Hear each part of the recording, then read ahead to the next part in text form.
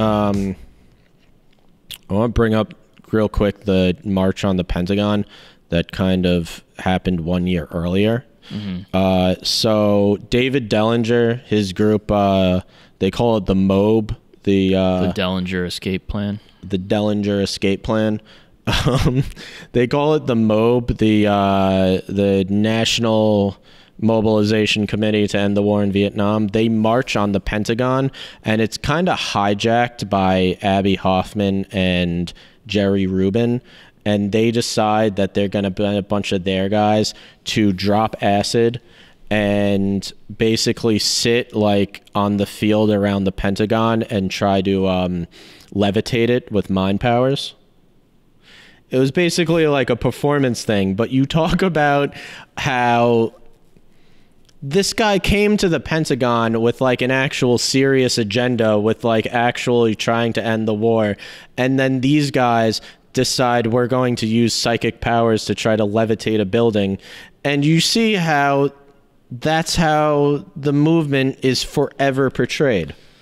And that's why I fucking, even when Occupy Wall Street was going on, or anytime the left is painted like by that character, yeah, like the right has like one character for us. It's like someone on a couch smoking weed, yeah, who doesn't like want to work or something, right? And it's just like, why even entertain that by, you know? But people are diverse. There are people like that. No, that's fine, but it's 100%. Like, you know, it's just I always feel like I don't want to be represented by that caricature. No, and it shouldn't. But I think it's why it's important that this movie is coming out now.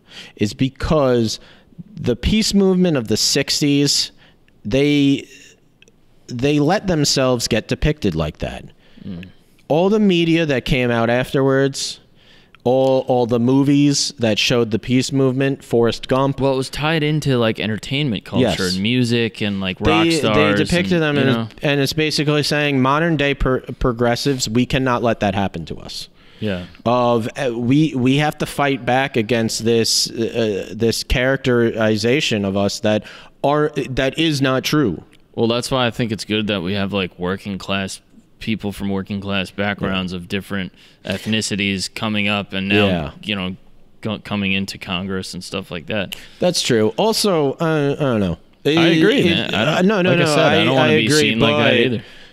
There is a pretty... there's also QAnon members coming into Congress, so yes, you win some, you lose some. Yes, and there is the difference where someone like Bernie Sanders or Alexandria Ocasio-Cortez 50 years ago would have never been elected into Senate or into Congress. Someone as progressive who represents people like us would have never been. Yeah, but then again, go and read an FDR speech, and you're like, Is this AOC? That's true. Because as a whole, politically, this country has gone way to the right. Yeah. Way to the right. Dude, there was a fucking... Someone put it up the other day. It was like literally bullet points of like FDR's administration. And it was like Bernie Sanders to a T. Yes. To a T. You look at President Eisenhower. He was a Republican. He's further to the left than most Democrats. Yeah, man. Well, I mean, that's why... He was a general in the military. They got to put... And he's further to the left than most Democrats today. Because he was probably an actual patriotic person. It's true. You know, who like, you know, certain people that... And I don't know enough about him to speak intelligently on it, but my point is like, you know, a lot of these people that are sending people off to war, they've never been there. And I'm not saying you should go to war to be able to have an opinion, but, you know... Don't take things so lightly, you know. A lot of, and that's why we have to. You're right when you say this country has moved so far to the right that FDR, his policies would be seen as radical left now. Yeah. But that's why we have to put pressure on Biden. John F. Kennedy, his policies would be viewed as radical left now. He's way further to the left than AOC or Bernie Sanders. No, it's crazy. It's crazy what's happened. But I hope that Biden's cabinet is... I hope the squad, whatever you want to call them, puts enough pressure on.